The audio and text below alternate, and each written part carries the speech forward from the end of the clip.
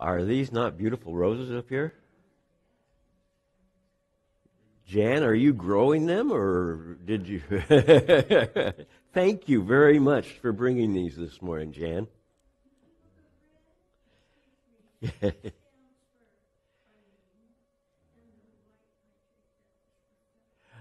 Okay, so this is in memory of Phil and Arlene. Okay, well, that's part of our announcements this morning. After church this morning, we are going to have a time of fellowship in memory of Phil and Arlene Scriber, and we'll do this after church. We've got refreshments in the back. We'll share around noon. Give time. There's some people that are planning to come from that aren't regular members here, and so we want to give them the opportunity to get here. So right around noon, we'll be sharing, but we have refreshments and all in the back as well. So we'll be doing that this afternoon or after church. In our prayer needs this morning, I just want to focus on the Ukraine this morning, and there's an academy, I guess you'd call it. It's called the Masters Academy. It's a teaching college for pastors in Ukraine, and they have managed to put literally dozens upon dozens of pastors in the field, as well as elders and other leaders in their churches, and they represent a number of Christian churches in Ukraine. And the neat thing is that the leaders of the academy, as well as these pastors, have all chosen to stay.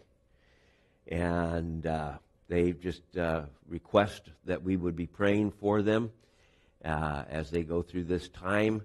And many of them have lost their churches as far as the facilities go, but the people are the church, and the people are still meeting together, and so church is continuing. And I'm just impressed and blessed by some of the testimonies that I've heard. So I just want to encourage you to keep the Christian mission, if you will, in Ukraine open and just prospering. And it's sad, but in one context, all the difficult things that are going on. But the other side of it is that it's an amazing opportunity to preach Christ. And the interesting thing is, and there was just a light little blurb about it, was some of the people that have had an opportunity to witness to Russian soldiers. So you never know what God's going to do in the midst of turmoil. And so I just want you to join me in prayer for this morning. Let's pray together. Father, we come this morning, first off, to thank you for your mercy and your grace, your salvation that you have lavished upon us, abundant and free. Thank you, Lord. We thank you for the cross and what you have done for us. We ask, Lord, that you would cause us to rest with confidence in the grace that you pour out on us. And Father, also, we want to bring the church in Ukraine to you, and not just Ukraine, but in the surrounding areas, and for that matter, the church in Russia and China and other places where it's persecuted. We come to you and ask, Lord, that you would bless these pastors, and leaders, and teachers, and just cause them to be blessed in so many ways. Meet their needs at every turn, Lord. And even those congregations that have lost their facilities, as they continue to meet, bless them and protect them. And we ask, Lord, that your word would go out with power in the sense of changing lives, drawing people to you in the midst of turmoil, that the church would reach out and there would be a great outpouring of your Spirit, Lord. And Father, we don't hesitate to pray that for our own nation. A great outpouring of your Holy Spirit. People coming to you, seeking you, coming to know you. We bring this to you and ask, Lord, for you to move in our nation, our leaders, our people, our churches. We thank you, Father, for your love. We thank you, Lord, for your salvation. In Jesus' name, amen. This morning we're starting a new series. It's out of Romans chapter 12. And if you'll turn to Romans chapter 12 in your Bibles, you can. I'll go over some of it with you and then get it started this morning. The actual messages are going to come from verses 9 through 21. And if you have an English Standard Version, possibly some of the other versions as well, they have a heading over verse 9 that says, Marks of the True Christian, or something to that effect. And so this is what we're going to be discussing, the marks of the true Christian. And today we're going to be looking specifically at verse 9. And it's a very interesting concept that we are called to love. ESV uses the word abhor, but it literally means to hate. And here, we normally think hate is not something that we as Christians should have in our being, but there are some things that we are called to hate, and we're going to look at that this morning. So we will look looking at chapter 12, verses 9. Well, just verse 9 specifically this morning, but we're also going to include verses 1 and 2 as a way of introduction. So let's pray together as we open your word. Father, as we open your word, we ask that you would open our hearts to receive. We ask, Lord, that you would move in each of us, Lord, in the areas that we need to grow in you. And we know that your word can move mightily in so many different people in so many different ways, even though it's the same word being preached because of where we are in our walk with you. We ask that you would meet us, Lord, in our needs. In Jesus' name, amen. So, chapter 12, let's read verses 1 and 2 first. I appeal to you, therefore, brothers, by the mercies of God, to present our bodies as a living sacrifice, holy and acceptable to you, to God, which is your spiritual worship. Do not be conformed to this world, but be transformed by the renewal of your mind, that by testing you may discern what is the will of God, what is good and acceptable and perfect. Drop down to verse 9. Let love be genuine, abhor what is evil, hold fast to what is good. Love one another with brotherly affection. Outdo one another in showing honor. Do not be slothful in zeal. Be fervent in spirit. Serve the Lord. Rejoice in hope. Be patient in tribulation. Be constant in prayer. Contribute to the needs of the saints and seek to show hospitality. Bless those who persecute you. Bless and do not curse them. Rejoice with those who rejoice. Weep with those who weep. Live in harmony with one another. Do not be haughty, but associate with the lowly. Never be wise in your own sight. Repay no one evil for evil, but give thought to do what is honorable in the sight of all. If possible, so far as it depends on you, live peaceably with all. Beloved, never avenge yourselves, but leave it to the wrath of God, for it is written, vengeance is mine, I will repay, says the Lord. To the contrary, if your enemy is hungry, feed him. If he is thirsty, give him something to drink. For by so doing, you will heap burning coals on his head. Do not be overcome by evil, but overcome evil with good. Powerful words. This morning, as we look at this, like I said, I want to look at verses 1 and 2 of chapter 12 as a form of introduction to this series. The first thing that we're told to do in chapter 12, verse 1 is to present ourselves as a living sacrifice. The idea of living sacrifices means present ourselves, our being, who we are, our soul, our inner being as well, our whole being, if you will, to God as a living sacrifice. What that means is we present ourselves to God. If we give it as a sacrifice, means we are surrendering to God and accepting Him as our master. He has ownership over us. He owns us. He is in control. He is sovereign over our lives. We belong to Him. Paul says this is a holy and acceptable thing to do. Holy means to be set apart. In other words, we are no longer part of the world. We have been set apart to serve God and to worship Him and Him alone. Acceptable means well-pleasing. It's a pleasing thing to God for us to do this. So holy and acceptable to God. And then he says, which is your spiritual worship. The idea of spiritual here is it's an interesting thing. It's the logical thing to do if you look at this altogether. It's the logical thing to do. It's a reasonable thing to do.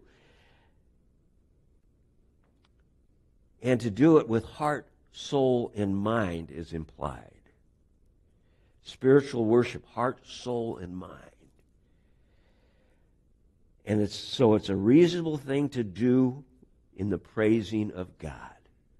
And so we add that idea of praising God. Spiritual worship, the reasonable thing to do in praising God. He goes on in verse 2. Do not be conformed, but be transformed. Don't be conformed to this world. And to the idea of the world here is to the age that we are in. It's always that context. So the age that they were in at that time, the age that we're in at this time. The things that go around in the world that are striving and driving to get our attention and pull us apart from God. We're saying we are a holy, acceptable sacrifice, and so we're separated for God, and the things of this world are trying to pull us back the other way. And so beware of this. Don't be conformed. Don't be made like the world. Don't think that, I've got to, if I'm going to be a part of this culture, I have to do this, this, this, and this. No, we are part of God's culture. We are in the kingdom of God.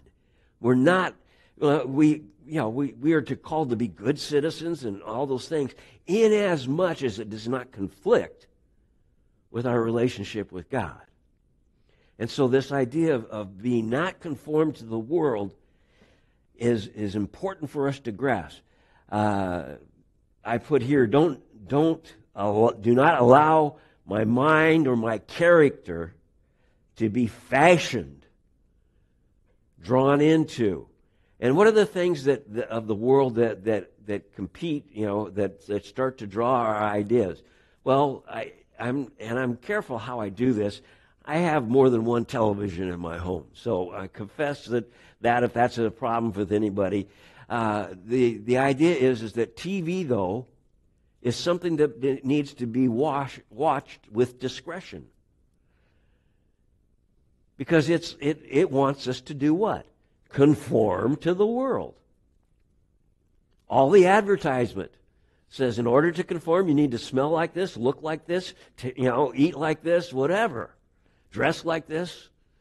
And so the idea is that we need to view everything with eyes that are discerning, so that we will not be drawn away from God and conform to the world, made like the world, either in our mind or in our character. In fact, instead of being conformed to the world, we are to be transformed by the renewing of our minds. Now, this idea of transformed is an interesting word all by itself. How many of you are familiar with the idea of metamorphosis? Pollywogs, metamorphose, frogs, okay? That's the easiest way for me to describe it. That's a form of metamorphosis. God is in the process. We are to be transformed, not changed. We are to be transformed. We're to be made into something different than we started. Now, we may look the same, but we're no longer thinking the same. What's being transformed? Our minds. The process by which we receive information and discern and look at the world. Our minds are what are being transformed. Our understanding, the way we look at things.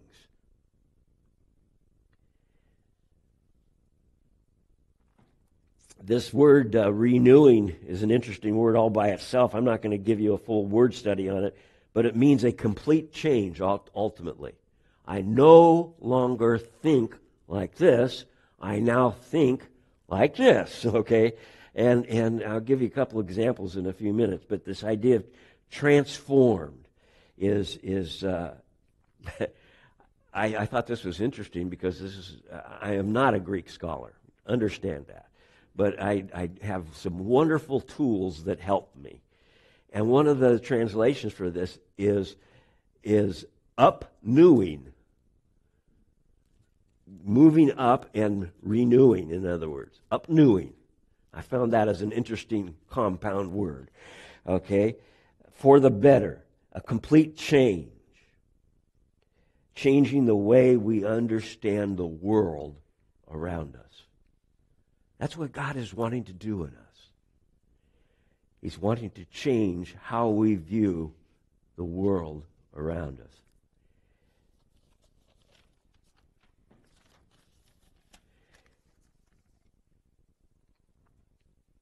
We are to test and discern what is the will of God. Testing, discerning is the idea of to recognize as genuine by examination. We are to look at something and say, is this something that God would bless or that God would push away? And this is how we are to look at the things of the world. Is this something God would bless? And we want to be so careful because people will turn around and say, well, anything that sins needs to be pushed away. We as Christians, we hate sin, but what? Love the sinner. Okay, so don't get those things confused. We're not trying to isolate ourselves, pull away from the world. We're in it, but not of it. Okay? But this idea of testing and discerning is simply to recognize, as we look around, what is of God and what is not. Where God would bless and where God would have us pull back.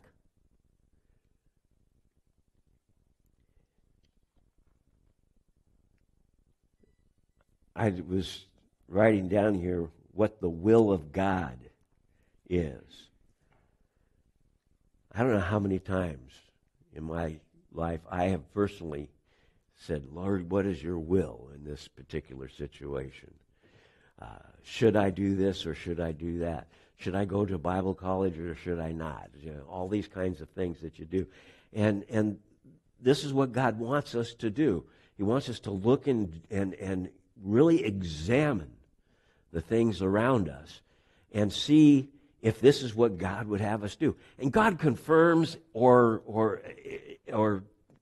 pulls you away one way or the other in so many ways, through advice of older, mature Christians who have been through life and have much to offer, through your pastors, through your church, your elders, through your family. There's so many ways that God can confirm and cause you to see this is what we are to do. And there's certain things He'll do to give you the encouragement to let you know this is the thing. This is the right thing to do. I know that when Kathy and I decided to go to Bible college, we decided, probably close to a year before we actually went, because we got to go to a conference at the Bible college, and wow, this is amazing. and we just we were excited about it. And we prayed and prayed and prayed, and we both came up with separately to that conclusion that we felt God was calling us to San Jose to go to Bible college. And so we started looking into it, and we found out we couldn't afford to live in San Jose. That was right in the midst of the boom of all the computer stuff, and houses were not being built fast enough, and the rent was outrageous.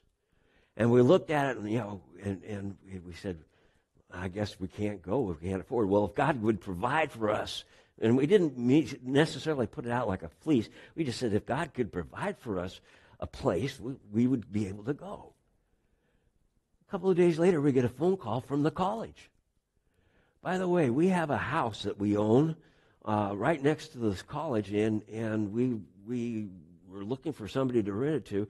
We know you're a family wanting to come here, and we have kids. Well, not only that, my wife was pregnant with our second child, and he says, so we'd like to know if you would be interested in renting it. How much? $250 a month. Huh? I said, sold. And God provided. The day we moved, the day we left to go to Bible college, we went to say goodbye to our pastor at his church, and on the way home, on the way back to the house, our house, there was literally an explosion underneath my car, and smoke, and noises, and we got out, and part of the transmission was on the ground. And we're thinking, oh, now what do we do? Well, I had a 1947 Studebaker pickup, and Kathy, oh, stupid Baker. Okay, that comes from the fact that when you have a part that you need on it, you cannot go to the store and just buy it. It has to be rebuilt, reprocessed, or in some way. Okay, and the guy at the parts house said, "Oh, that's a stupid Baker," and my daughter adopted that and hung on to it. But 1947 Studebaker pickup, and top speed 45 miles an hour. And my uncle saw us going down the road on that, and Kathy pregnant, 9 months, where the doctor said know where the hospitals are on the way up. And he said, my uncle said, no way is she going up in that. So he drove her in his beautiful Crown Victoria, and I drove my stupid Baker, and just things one after another. By the way, a neat thing happened. We came outside of our house one morning, and sitting in our driveway was our car. And in San Jose. Nobody ever claimed who fixed it, who did what, how it got there. Nobody ever took credit for it. You see, I look at these things, and I'm just saying, as you're discerning, God is going to, as you get on the right track, God's going to open doors, close doors, whatever's necessary to get you to where He wants you to be, to grow you into what He wants you to become. And so we want to know the will of God. Let me suggest to you, go to the Word, read it, and pray. Don't just sit there and say, God, is it your will whether I should do this or that? But get deep in His Word and pray. And by the way, there are certain things that we know we should be doing and maybe aren't doing. Therefore, we're violating the will of God. Okay, so do the things you know that God wants you to do, and just pray and trust that He's going to lead. He's going to allow His good, acceptable, perfect will to be accomplished.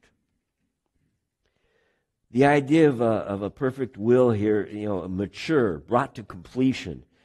And the ultimate picture is the kingdom of God in the new heavens and the new earth is the ultimate completion. So get down to verse 9. Let love be genuine. Let love be genuine. The word genuine here is to the easiest definition is just to say to be sincere. But again, not a Greek scholar, but using great Greek scholars' information coming to me and reading it, it literally means without hypocrisy. And the word hypocrisy comes from the Greek. When the actors used to do the Greek plays, they had masks on either they would wear them full time because their part didn't change, or they had them on sticks because they played different parts. And they would put them up and back and forth and whatever. But the idea was to cover your face with a mask. In other words, to portray something that you're not. That's hypocrisy. That was what they called it. Well, today we understand hypocrisy as insincere, being something that you're not. Okay, and that's the idea of this hub. It says, don't be that. Be genuine. Be real. Be sincere. So let's look at, it says, let love be genuine. Okay, then we need to understand what love is. And the best way to understand that is to understand what Jesus said the great commandment is. What is the great commandment? Out of Matthew chapter 22. Remember what was happening. The Pharisees and the Sadducees and the Herodians were trying to trick him up. They were all asking what would be, by their definition, difficult questions. Things that they would argue about outside the gate and at the gate in the city. That's where they would gather together and debate this and debate that and whatever. And so they all were asking questions, and Jesus was giving answers that they'd say, oh, wow, we didn't think of it that way. And so it was beyond them. And so the Pharisees said, he's getting away with this. And so they came up with the toughie. What's the greatest commandment? Because there is no one single great commandment. And he went outside of the 10 Commandments and said, the greatest commandment is to love the Lord your God with all your heart, soul, mind. Genuine. Interesting. With all your heart, with all your soul, with all your mind. And then he said, there's another one that goes with that. To love your neighbor as yourself. If you're doing these, you're keeping the whole law. And I thought, how does that keep the whole law? Look at the 10 Commandments. The 10 Commandments are considered really, in a sense, an index of all the laws of Leviticus, and you look at it and you look at the 10 Commandments. The first 4 commandments deal with your relationship with loving your Lord, your God, with all your heart, soul, and mind. And the next 6 deal with how you interact with each other. Love your neighbor as yourself. And so that's what Jesus says. If you're doing this, you're keeping the whole thing. You're doing it. They're sitting there just kind of no argument back. How can you argue with that? It's logic. It's clear. It's the right thing. And we've never thought of putting it together that way. So let your love the Lord your God with all your heart, soul, and mind. Love each other in a way that is reflective of that. Love your neighbor, in other words, as yourself. This idea of genuine, sincere, without hypocrisy love. So that when I say that I love you, you can trust that that is a sincere statement. And my lifestyle reflects that.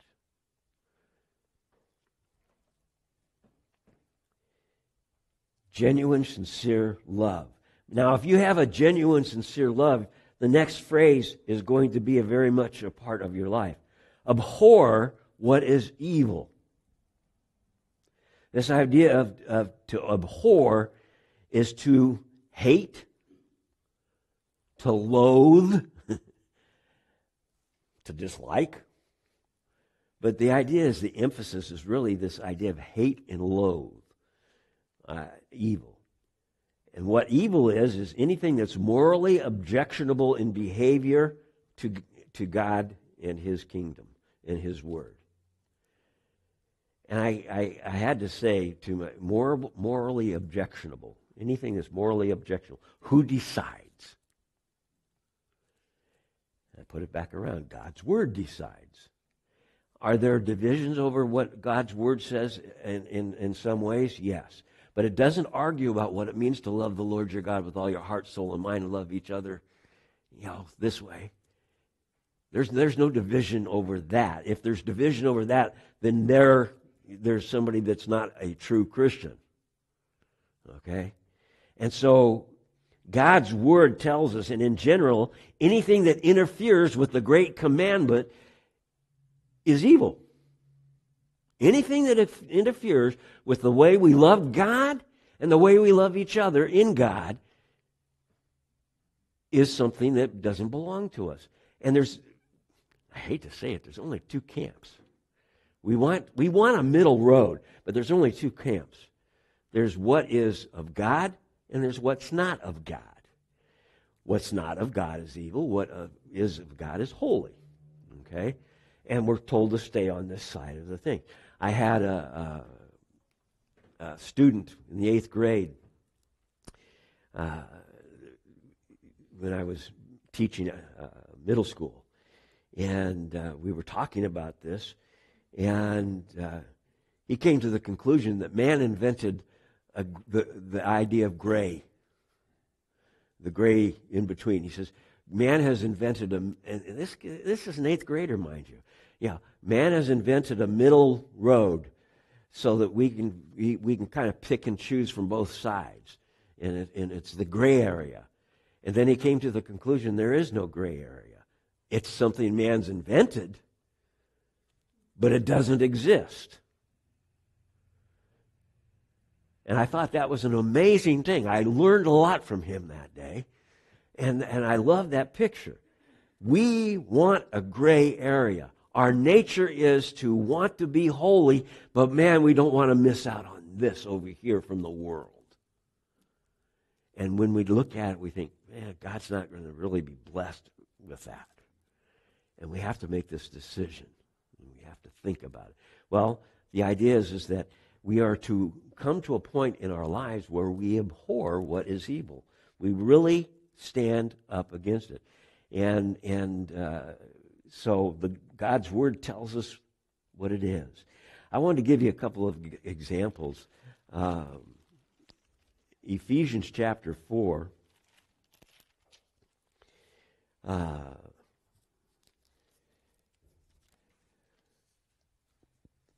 just going to read a little bit of it. Verse 22 of Ephesians chapter 4.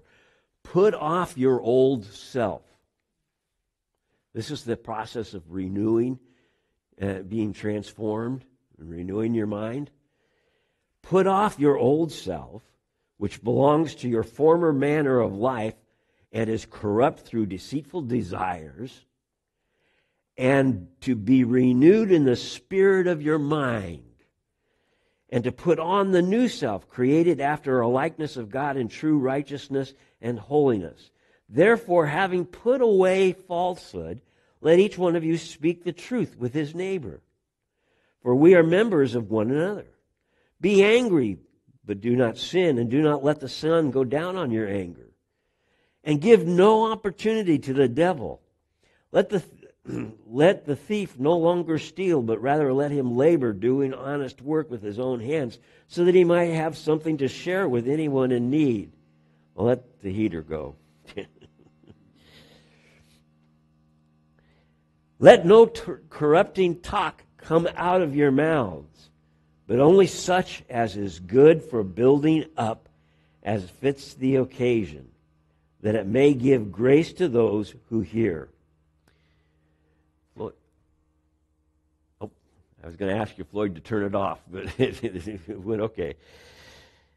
Do not grieve the Holy Spirit, by whom you were sealed for the day of redemption. Let all bitterness and wrath and anger and clamor and slander be put away from you, along with all malice. Be kind to one another, tender-hearted, forgiving one another, as God in Christ has forgiven you. This is the way we are to act with one another. It's to be consistent, to the point where we can rest with confidence that we are safe in this place with each other. We are honest with each other. We are genuine. We are sincere. And we have Our first priority, love the Lord your God with all your heart, soul, and mind.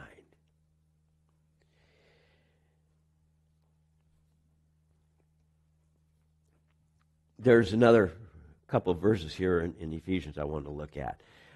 Chapter 5, it says, "Be imitators of God as beloved children, and walk in love as Christ loved us and gave himself up for us, a fragrant offering and sacrifice." Drop down to verse 15. "Look carefully then how you walk, not as unwise, but as wise." In other words, discerning, making the best use of the time, because the days are evil. The world is evil. It wants to distract you from God, okay? "Therefore, do not be foolish, but understand what the will of the Lord is, and do not get drunk with wine, for that is debauchery." And the idea of getting drunk with wine here is much broader than having a drink of alcohol. The idea of being drunk with wine is don't be drunk on the things of the world, obsessed with the things of the world, but be filled with the Spirit, addressing one another in psalms and hymns and spiritual songs, singing and making melody to the Lord with your heart, giving thanks always for everything to God the Father in the name of our Lord Jesus Christ, submitting to one another out of reverence for Christ. Just again, that picture of to love God with all your heart, your soul, and your mind, and let that conquer you, own you. "Let love be genuine. Abhor what is evil." By the way, there's a proverb. And I'm going to go ahead and do this. I wasn't going to take the time to do it, but Proverbs chapter 6.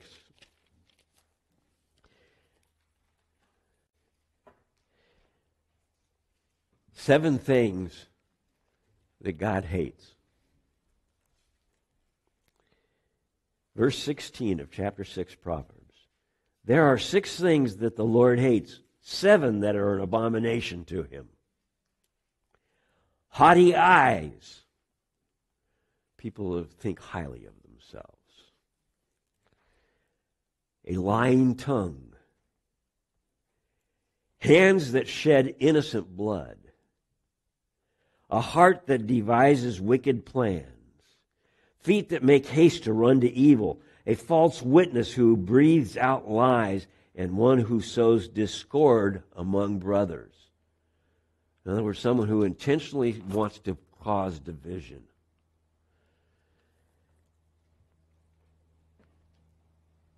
We are told that we are to want to sing psalms together, hymns together, come together, worship together, all with, again, that same premise. Love the Lord your God with all your heart, soul, and mind. Be genuine in your faith. Abhor what is evil. Hold fast to what is good. And let's look quickly at that. This idea to hold fast means to cling to hold tight, or to embrace. Hold fast to what is good. And the word good here stands for moral excellence. Again, genuine love versus abhor evil. What is good?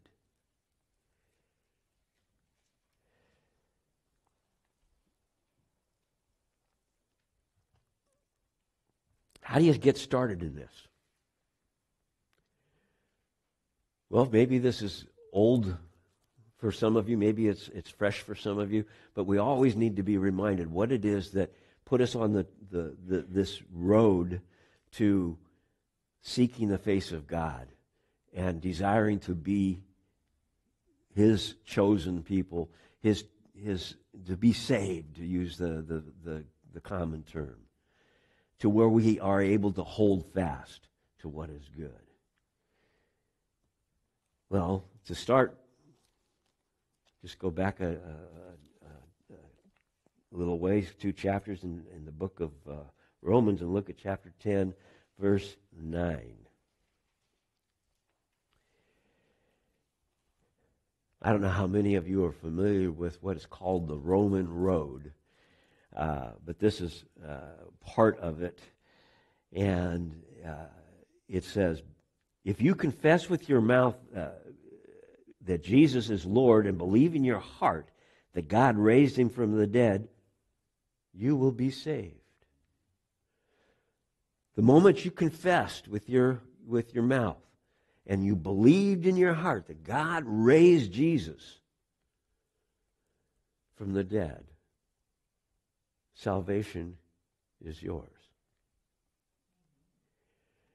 Verse 10, for with the heart one believes and is justified, and with the mouth one confesses and is saved.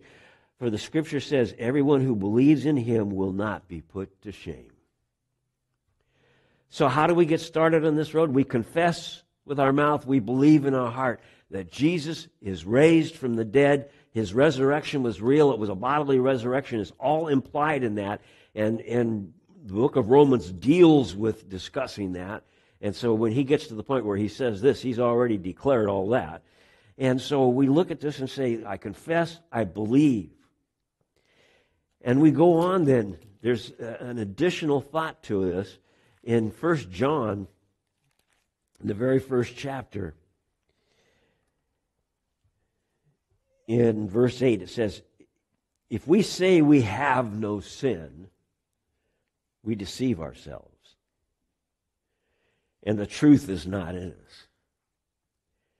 But if we confess our sins, Jesus is faithful and just to forgive us our sins and to cleanse us from all unrighteousness. If we say we have not sinned, we make him to be a liar, and his word is not in us. Oh, my little children, I am writing these things to you that you may not sin. But if anyone does sin, and I put under here, I have in my own notation here, when I do sin, we have an advocate. Do you know what an advocate is? So a lot of people say, well, somebody comes alongside you, and that's an accurate picture. But in the culture that we're dealing with here, an advocate was a lawyer. You have someone who knows the law. You have an advocate with the Father, Jesus Christ the righteous. People, you got to understand this. God is the judge, and he judges all things. And Jesus Christ the righteous is our lawyer. It can't get any better than that. We have a lawyer, Jesus Christ the righteous. He is the propitiation for our sins. He is made, the idea of propitiation is to make peace with someone, basically. He is the propitiation. He has made peace with God on our behalf. We were at odds with God because of sin. Now, because of Jesus Christ, as we've confessed him with our mouth and believe in our hearts that he is the Christ raised from the dead, he says we are saved. And that idea is that propitiation. We are at peace with God. Our sins have been covered. And not for ours only, but also for the sins of the world. And by this we know that we have come to know him if we keep his commandments. There's a desire in our heart to change, to be transformed. We would desire now to keep his commandments.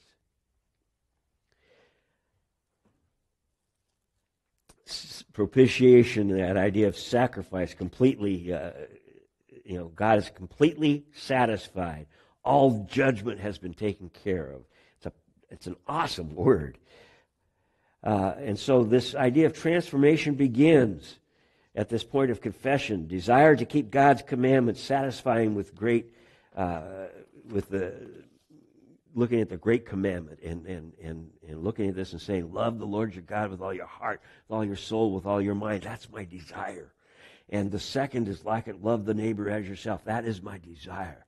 And the idea is that no matter what somebody does to me, I still love them. That means we love our enemies. That's not of the world, let me tell you. In fact, it's not in any way of the flesh. Somebody does something to you, and the idea is to react. Okay. But this idea to love your enemy is to say, I pray for this person. As much as I despise what they are doing and have done, I pray for their salvation. I pray for God to intervene in their lives.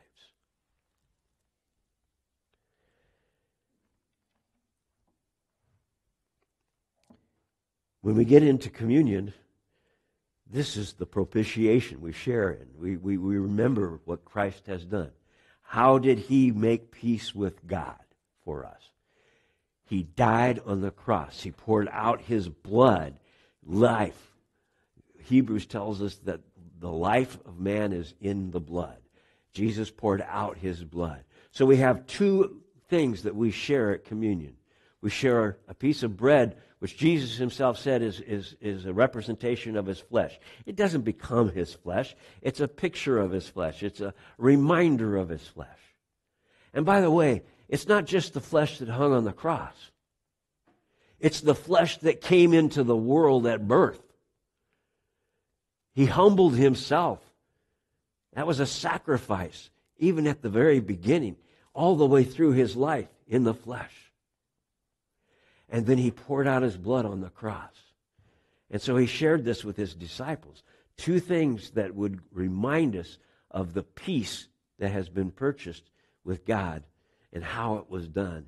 And he asked us as often as we would share this, we would do it in remembrance of him.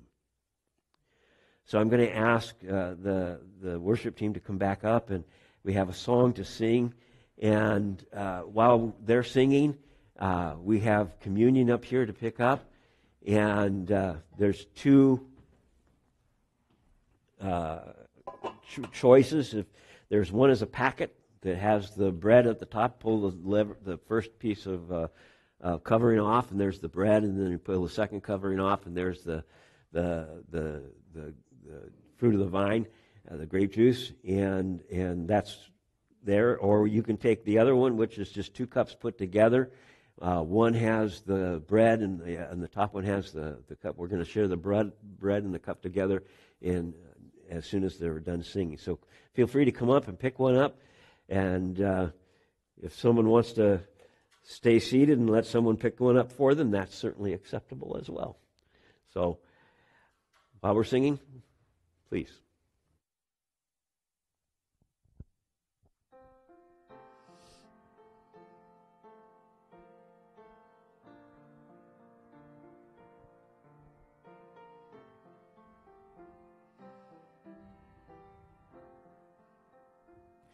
On a hill far away stood an old rugged cross, the emblem of suffering and shame. And I love that old cross where the dearest and best for a world of lost was slain. So I'll cherish the old rugged cross till my trophies at last I lay down. I will cling to the old rugged cross and exchange it someday for a crown. Oh, the old rugged cross, so despised by the world, has a wondrous attraction for me. For the dear Lamb of God left his glory above to bear it to dark Calvary. In the old rugged cross, stained with blood so divine, a wondrous beauty I see. For 'twas on that old cross Jesus suffered and died to pardon and sanctify So I'll cherish the old rugged cross till my trophies at last I lay down. I will cling to the old rugged cross and exchange it someday for a crown. To the old rugged cross I will ever be true, its shame and reproach gladly bear. Then you'll call me someday to my home far away, where is glory forever I'll share. So I'll cherish the old rugged cross till my trophies at last I lay down. I will cling to the old rugged cross and exchange it someday for a crown.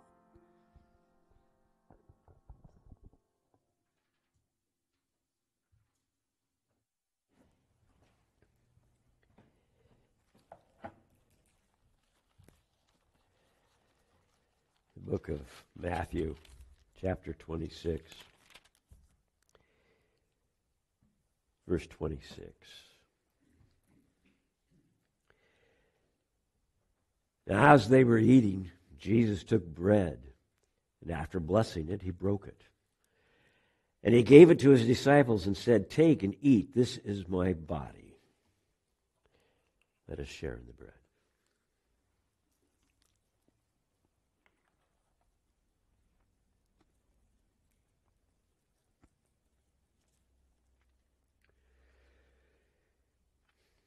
And he took a cup, and when he had given thanks, he gave it to them, saying, "Drink of it, all of you.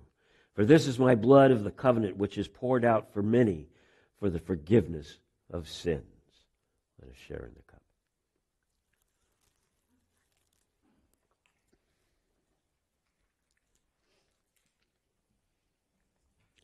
I tell you, I will not drink again of this fruit of the vine until the day when I drink it new with you in my Father's kingdom.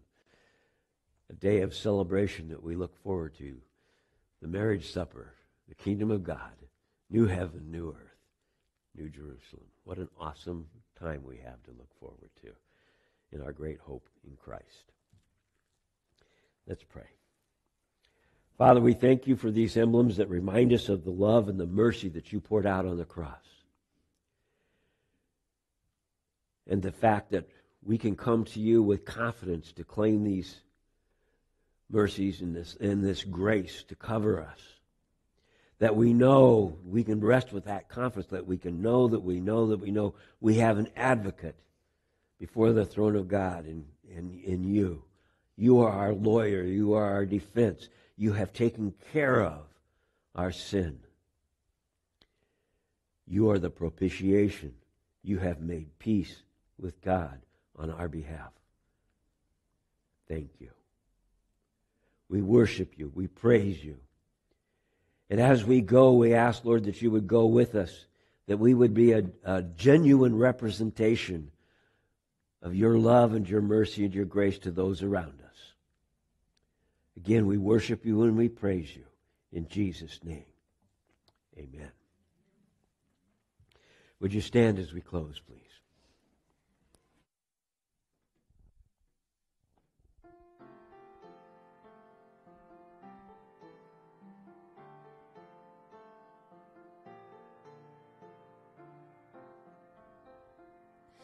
Jesus, you endured my pain.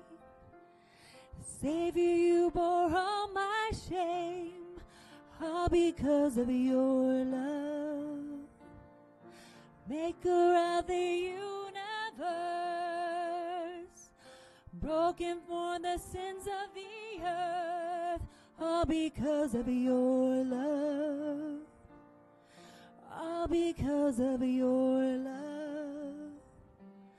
Because of your cross, my debt is paid. Because of your blood, my sins are washed away.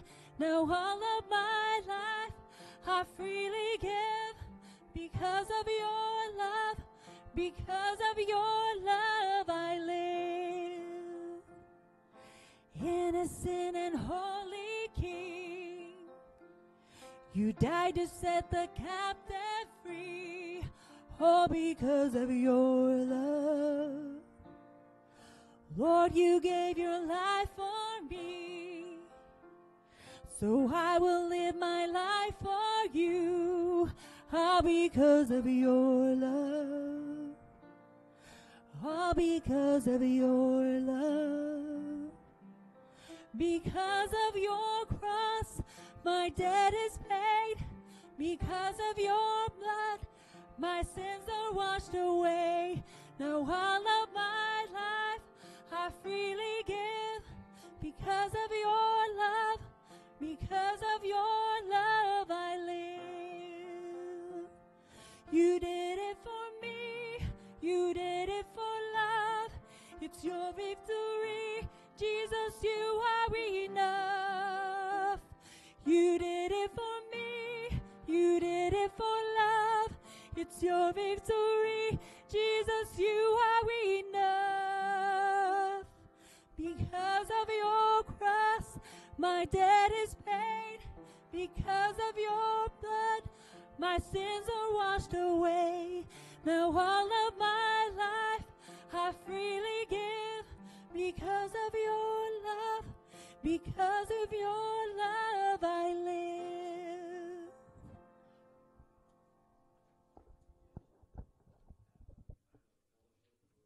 Phil and Arlene to share some remembrances of him. We'll do that in a little while. We have refreshments in the back if you have time. And just Lord bless. Have a wonderful rest of the day.